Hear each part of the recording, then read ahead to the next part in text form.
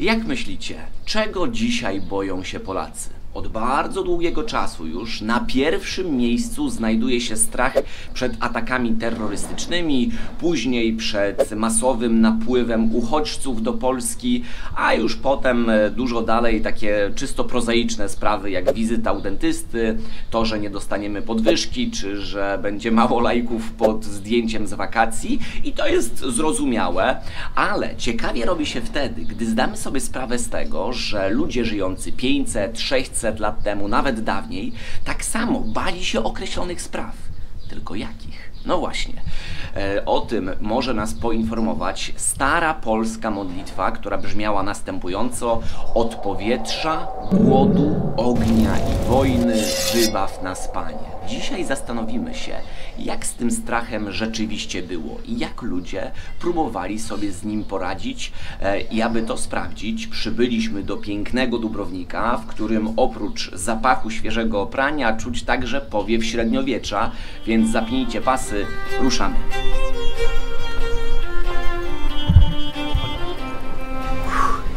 Jest gorąco. O co ludziom chodziło z tym powietrzem? Jak można się bać w ogóle powietrza? Pamiętajmy, że ludzie w średniowieczu myśleli, że za wszelkie epidemie odpowiada tak zwane morowe powietrze, a więc taki śmierdzący zapach, klejący nieco, co w pewien sposób było uzasadnione, bo za wiele epidemii odpowiada przenoszenie ich drogą kropelkową. Oczywiście nie wszystkie choroby w ten sposób się rozwijały, ale ludzie nie do końca zdawali sobie z tego sprawę i próbowali jakoś tam działać.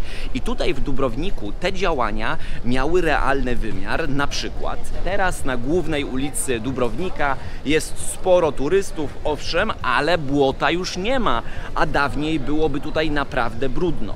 Dlaczego tak było? Już tłumaczę. Zobaczcie, kiedy popatrzymy na domy tutaj, to są idealne pozycje snajperskie do tego, żeby wziąć wiadro z nieczystościami, wszystkim, co naprodukowaliście najgorsze, a potem hyc i prościutto na ulicę wylewacie wszystko. Od tej pory to nie jest wasz problem. I to starano się ograniczać. Na przykład około 600 lat temu wprowadzono w Dubrowniku zakaz takiego procederu w ciągu dnia. Mogliście to owszem zrobić, przyzwyczajenia były silne, ale tylko w nocy.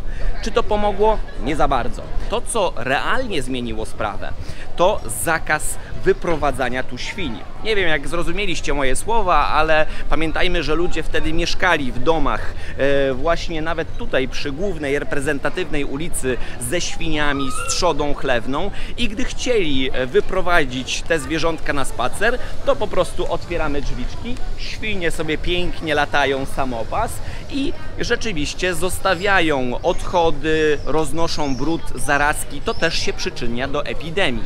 Dlatego w pewnym momencie powiedziano: hola, hola, musicie te świnie przywiązywać, one nie mogą sobie tak latać samowolnie i to rzeczywiście pomogło.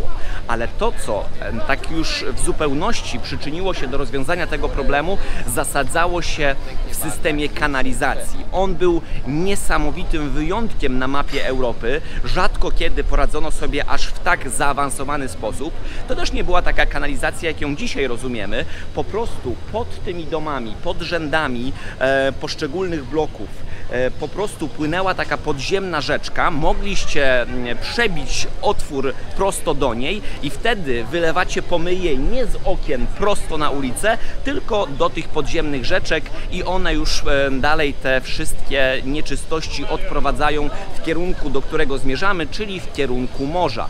Mało to jest ekologiczny system z dzisiejszej perspektywy, ale wtedy przepięknie działał. Epidemie i ten żywioł powietrza był powodowany także przez robactwo, przez szczury.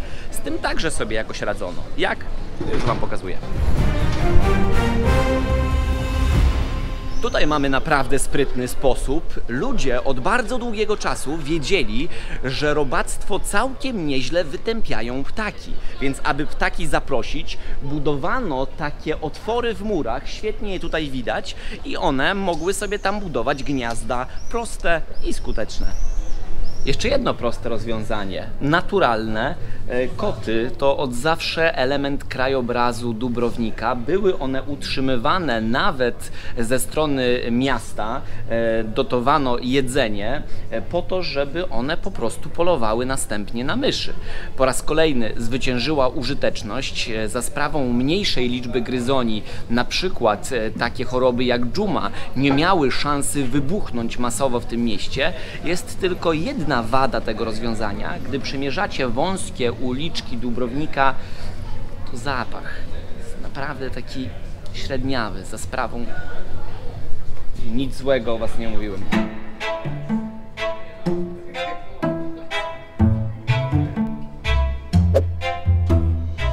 Dubrownik od zawsze był miastem potężnie narażonym na wszelkie epidemie. Dlaczego? Odpowiedź widoczna za mną. To, co tam się znajduje, to nie tylko King's Landing z gry o Tron, ale może przede wszystkim port, do którego spływały towary ze wschodu, z zachodu. Tu dokonywano wymiany, więc jeśli od morza ciągną do nas statki, marynarze z całego świata, to wraz z nimi przypływa też syf, kiła i mogiła, wszelkie możliwe choroby i do zakażenia mogło dojść bardzo łatwo. W jaki sposób? Proszę bardzo, tutaj w miejscu, gdzie widzicie mury, pracowało wielu mieszkańców Dubrownika przy wyładowywaniu tych towarów. Z dzisiejszej perspektywy powiedzielibyśmy, że byli zatrudniani w oparciu o umowy śmieciowe, bez jakiegokolwiek zagwarantowania im zatrudnienia, czyli pracowali tylko wtedy, gdy było coś do zrobienia. Byli i tak szczęśliwi, ich szczęście kończyło się, gdy zakażali się bezpośrednio od marynarzy chorobami z całego świata. Jakoś musiano sobie z tym poradzić. Jak? Niestety nie było tak pięknie i idyllicznie, że Dubrownik nie miał żadnych problemów z epidemiami. Miewał. Dlatego, gdy na starym kontynencie szalała czarna śmierć, epidemia dżumy, to tutaj doskonale zdawano sobie sprawę z tego, że nie można dopuścić do wykoszenia w wyniku choroby większej części miasta. Dlatego ktoś wpadł na pomysł, aby rozwinąć, wynieść na zupełnie inny poziom koncepcję, która pojawiała się w portowych miastach, aby każdy ładunek, każdy marynarz był poddawany kwarantannie. I tak się w rzeczywistości stało. Czyli gdy przypływacie do Dubrownika z jakimiś towarami w wiekach średnich, to nie możecie od razu wpłynąć do portu, tylko grzecznie czekacie w miejscu, w którym się właśnie znajdujemy. I po odpowiedniej liczbie dni przyjdzie lekarz i brutalnie sprawdzi, czy jesteście chorzy, czy też nie. Jeśli by się tak zdarzyło, to naturalnie zostaniecie zawróceni w stronę, z której przypłynęliście. I do obsługi tych marynarzy, którzy się stąd nie mogli ruszać, wybudowano budynki, które widzicie za mną. Tutaj stały lazarety. Ich nazwa wzięła się od opowieści, w myśl której Jezus miał wskrzesić Łazarza z martwych. Na pewno chory marynarz nie zostałby wskrzeszony, chociażby nawet do zdrowia. Takie sprawy się tutaj nie zdarzały, ale przynajmniej nie zagrażał mieszkańcom, jak długo tacy marynarze musieli oczekiwać. Tutaj z podpowiedzią przyjdzie nam sama nazwa kwarantanny, która bierze się z weneckiego dialektu i pochodzi od słowa quaranta, czyli 40, czyli było to po prostu 40 dni, najpierw 30, później nieco to wydłużono i chcecie czy nie chcecie, musicie grzecznie tutaj oczekiwać. Czy to pomogło? Tak. Dubrownik nie został wyniszczony w wyniku czarnej śmierci, co nie znaczy wcale, że nie było tutaj chorób.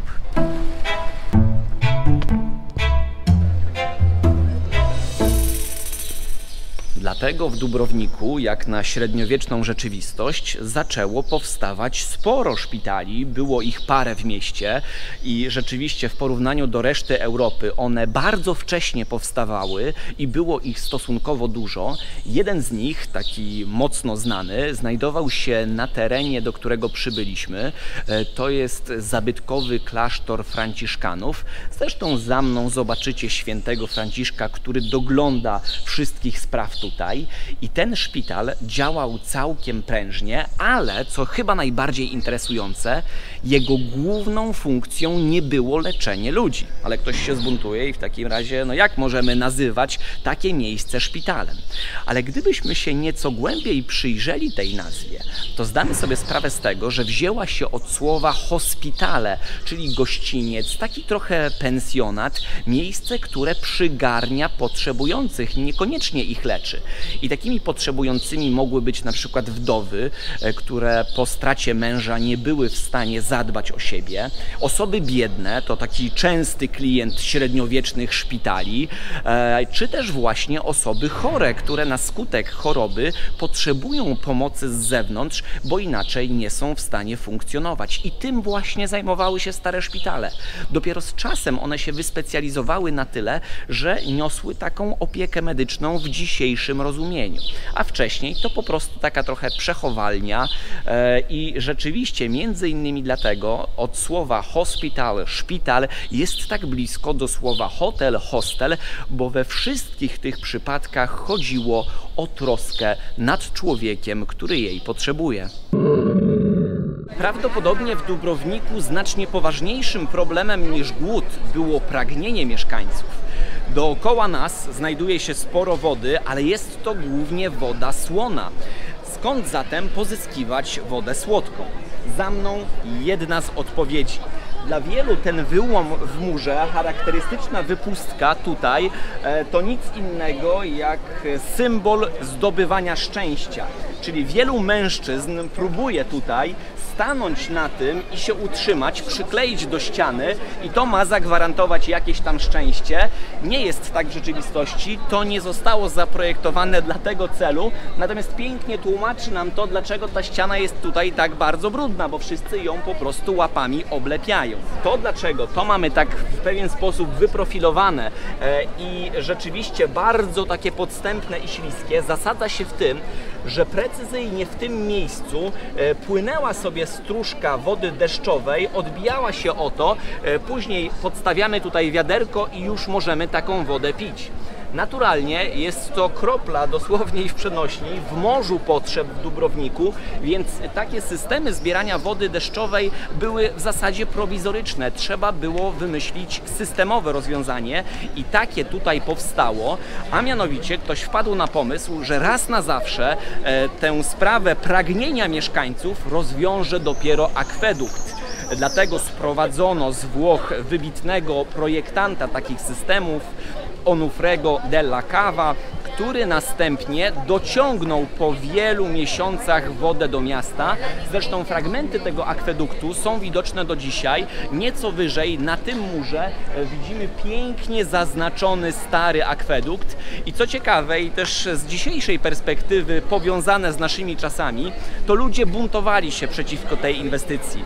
No bo wszystko było super do momentu, kiedy ten akwedukt nie przechodzi przez nasze pole, przez nasz teren i wtedy pojawiły się protesty mieszkańców, natomiast zduszono je w zarodku, dobro wspólne było ważniejsze i nastał ten piękny moment, gdy woda dociągnięta do centrum miasta znalazła się w jednym punkcie, dlatego powstała taka konstrukcja nazywana fontanną Onufrego.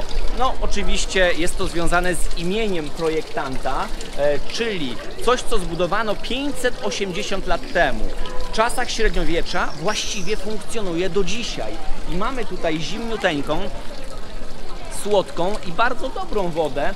I jeśli napijecie się z każdego z tych kranów, w innej wersji umyjecie ręce i zrobicie to zgodnie ze wskazówkami ruchu zegara, to czeka Was wielkie szczęście, zapewne większe niż w przypadku próby utrzymania się na wspomnianym wcześniej wyłomku. O ile głód w średniowieczu potrafił być ogromnym problemem i naprawdę przetrzebiał całe miasta, to na szczęście Dubrownik i Dalmacja były nieco z dala od tych problemów. Był to zawsze po prostu bogaty teren i ludzie jadali tutaj jednak trochę lepiej niż reszta Europy, ale parę podobieństw mamy. Przede wszystkim, podobnie jak na przykład na polskich ziemiach, taką absolutną podstawą diety większości mieszkańców były produkty mączne, zbożowe, jakieś chleby, bardziej podpłomyki, do tego dochodzą kasze, co zachowało się w pewnym stopniu w tradycji jedzenia bruschetty czy też pizzy. Raczej mowa w tym przypadku o biedniejszych potrawach, ale tu w Dubrowniku często dodawano do nich świeże warzywa, więc to w pewien sposób odpowiada historycznej rzeczywistości. A propos tych warzyw, one często były podawane z oliwą właśnie, instytucja sama w sobie, tutaj od dawna wytwarzana, natomiast mięsa i ryby były zarezerwowane dla najbogatszych i gdy patrzymy często na filmy o średniowieczu, to tam mamy suto zastawione stoły jakimś ociekającym tłuszczem mięsiwem. Raczej nie zdarzało się to bardzo często i na pewno nie dotyczyło większości mieszkańców. Natomiast wszelkie produkty były raczej spożywane w domach. Rzadko kiedy na zewnątrz. Restauracje w takim kształcie jak obecnie raczej wtedy nie istniały. Dubrownik z racji tego, że był portowym miastem, był bogaty w karczmy, ale tam także raczej nie jadano, a przede wszystkim były to miejsca do picia alkoholu. Od zawsze także te tereny stały winem. Ja tutaj mam rzeczywiście przykład lokalnego o niesamowitym aromacie. Pięknie, bogato pachnie kwiatami, takimi nieco cytrusami także. I dla ludzi tutaj to wino było od zawsze bardzo ważne. Do tego stopnia, że byli w stanie o nie walczyć, ale także ten niepozorny płyn przyczynił się do walki z innym żywiołem. Jakim?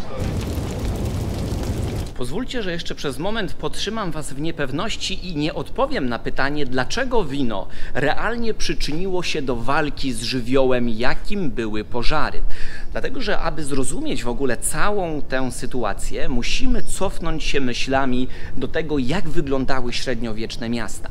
I gdy często o nich myślimy, to przed oczami staje nam przede wszystkim kamień, używany przy okazji murów, fortyfikacji, kościołów itd., a rzadko kiedy do głowy wskakuje nam o wiele bardziej prozaiczne drewno. Ale walka o prymat średniowiecznego budulca między drewnem a kamieniem jest banalna. To drewno zawsze wygrywało. Ono stanowiło podstawę niemal wszelkich konstrukcji. I nawet gdy później zaczęto już nieco więcej używać kamienia, to i tak spora część budowli była drewniana. Natomiast wiele opowieści z tamtych czasów trochę nas jest w stanie zdezorientować w tym temacie, bo gdy na przykład w czasie lekcji historii uczymy się o Kazimierzu Wielkim, to zawsze jest nam serwowana informacja, że był to średniowieczny władca skądinąd, który zostawił Polskę murowaną, a zastał drewnianą. Czy było tak w rzeczywistości? Nie do końca, bo gdy popatrzymy na kościoły, niektóre fortyfikacje, zamki, to owszem, na pewno sporo zasług tam miał, ale absolutna większość budynków, przede wszystkim mieszkalnych, nadal była drewniana. Mało tego, w Polsce przerzuciliśmy się z drewna na cegły, na kamień, jeśli chodzi o budowanie domostw, dopiero mniej więcej 250 lat temu. Więc zobaczcie, jak konstrukcje tego typu są na naszych ziemiach świeżym tematem. I teraz, gdy wrócimy jednak do średniowiecza i pomyślimy trochę o zagrożeniu pożarowym, to drewniane domy są przepisem na katastrofę. A gdy jeszcze zdamy sobie sprawę z tego, że były stawiane w bardzo bliskiej odległości, to już jest gotowy kataklizm całego miasta. I teraz, gdy przechadzamy się taką uliczką, to może ona nam się wydawać romantyczna, wąziuteńka, ale jeśli chodzi o standardy wieków średnich, to ona była realnie szeroka. Tutaj w Dubrowniku jest ulica o nazwie Szeroka, która w zasadzie jest wielkości tego, co tutaj mamy. Natomiast zachowało się tutaj wiele uliczek, które pięknie odpowiadają temu, jak dawniej budowano. I teraz, jeśli nie chcecie doprowadzić do sytuacji, w której maluteńki ogień z jednej nieruchomości łatwo przenosi się do innych budynków, to macie w zasadzie dwa rozwiązania.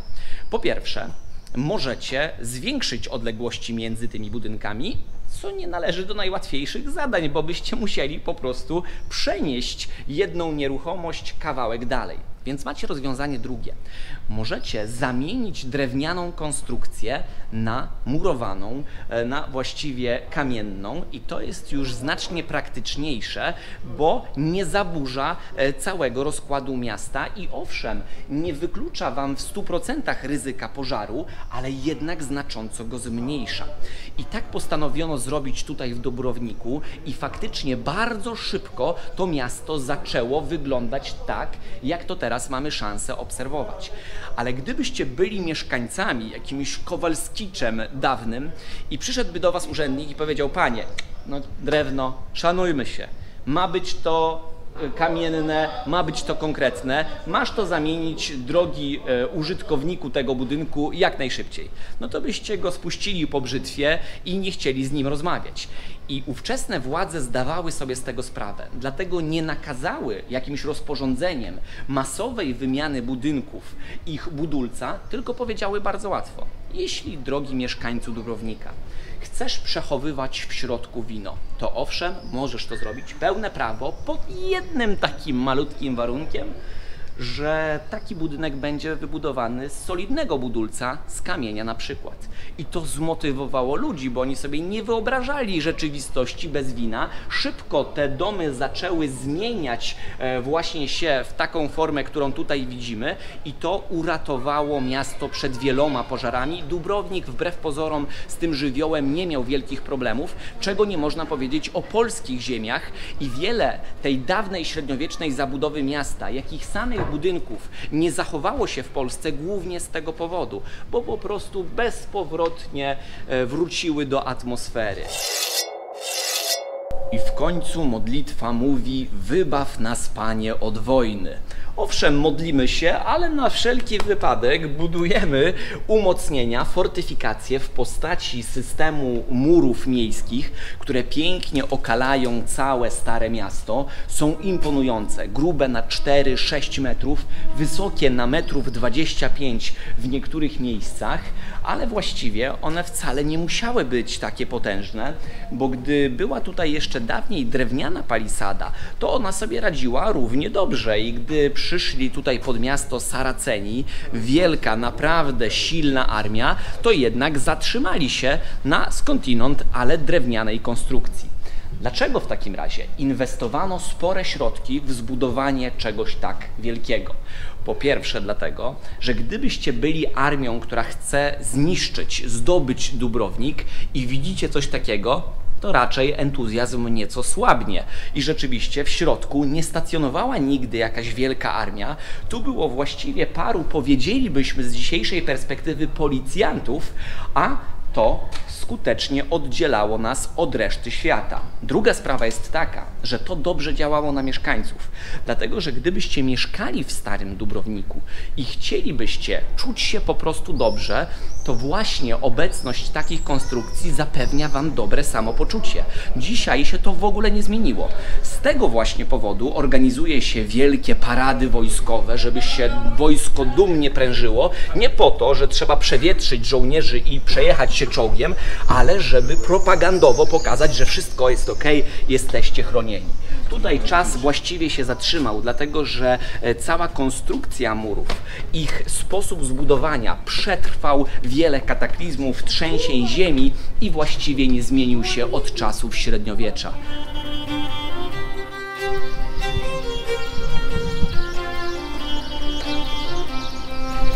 I teraz wyobraźcie sobie, że za sprawą wszystkich tych fortyfikacji nie moglibyśmy pozwolić sobie w średniowieczu na taki luksus, że sobie wchodzimy do miasta albo z niego wychodzimy wtedy, gdy mamy po prostu na to ochotę, dlatego że istniały surowe ograniczenia w tym temacie.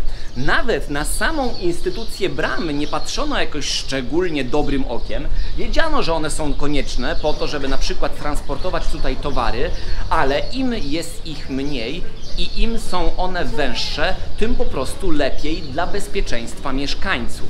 I jeszcze jedna sprawa. gdybyśmy policzyli koszt wybudowania murów, bram, to okazałoby się, że jest to jakaś przepotężna kwota. Porównalibyśmy to spokojnie do sytuacji, w której teraz w Polsce wszystkie większe drogi zamieniamy na autostrady. No spokojnie tyle by mogło to kosztować. I tutaj aż się ciśnie na usta takie, no być może mało eleganckie pytanie, ale jednak nie bójmy się go zadać. Skąd w Dubrowniku mieli na to pieniądze?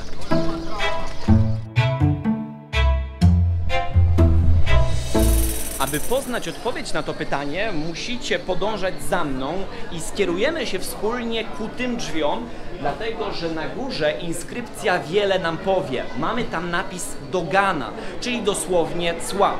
W środku, po lewej stronie, za tymi drzwiami, rzeczywiście pobierano cła, podatki, gromadzono skarby, monety i było tego naprawdę sporo. Za sprawą oczywiście handlu w pobliskim porcie, ale żeby to wszystko było możliwe, Dubrownik musiał dobrze żyć z każdą stroną tego handlu. I tak się działo. Lawirowali umiejętnie, udawali w pewien sposób neutralność, czyli płacili odpowiednie opłaty Turkom za bezpieczeństwo, ale to nie przeszkadzało robić świetne interesy z drugą stroną barykady, z Wenecją, z innymi włoskimi państwami. Opłacało się to rzeczywiście i przez lata był tutaj spokój i dobrobyt świetnie widoczny, chociażby nawet w konstrukcji tego budynku, czyli w konstrukcji pałacu z Ponzy. Zobaczycie tutaj piękne arkady, motywy gotyckie, renesansowe, to wszystko było naprawdę bardzo drogie, ale rzeczywiście finanse na to pozwalały. Niestety, na tej ulicy to jest jedyny budynek, który zachował się z tych starych, bardzo starych czasów, dlatego że trzęsienie ziemi, które miało tutaj miejsce około 350 lat temu, no właśnie z powierzchni ziemi zmiotło inne budynki tego typu, a niektóre były nawet bardziej zdobione. I teraz zobaczcie na jakie proste, szybkie porównanie. Ten pałac z Ponzy, a budynki, które są obok. Te są znacznie skromniejsze. Dlaczego?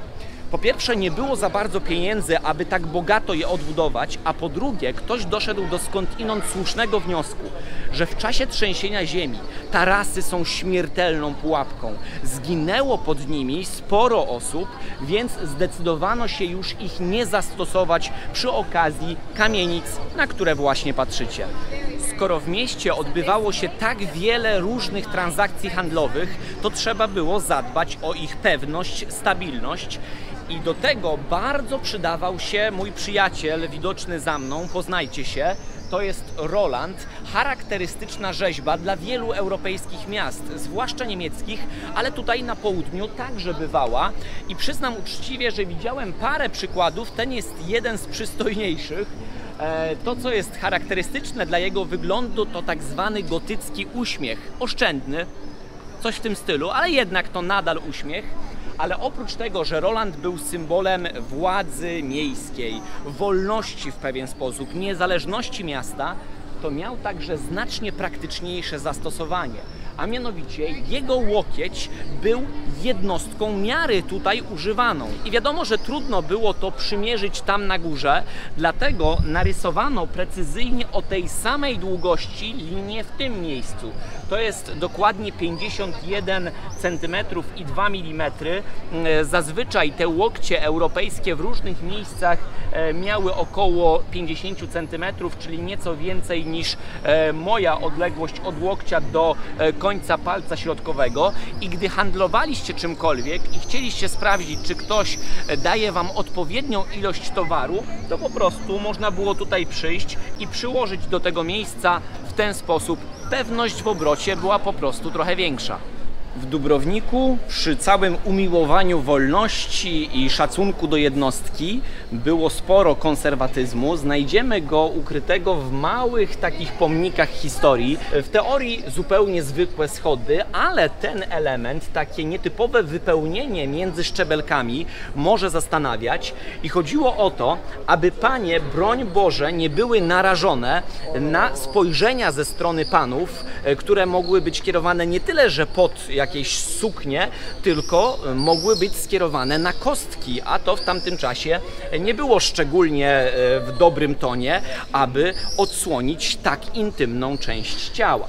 I to jest rzeczywiście ciekawy, dość zabawny element, który nas nieco różnicuje względem ludzi żyjących w wiekach średnich, ale pamiętajmy, że ludzie przez wieki bali się różnych rzeczy, mieli inne sposoby realizowania swoich potrzeb, ale w dużej mierze cały czas jesteśmy tacy sami. Już prawie 75 000 osób kupiło włam się do mózgu i realnie zmieniło sposób, w jaki uczy się dowolnej wiedzy i umiejętności. Możesz do nich dołączyć, wystarczy, że wejdziesz na radekaltenberg.pl i kupisz swój egzemplarz szybko i bezpiecznie. Do zobaczenia!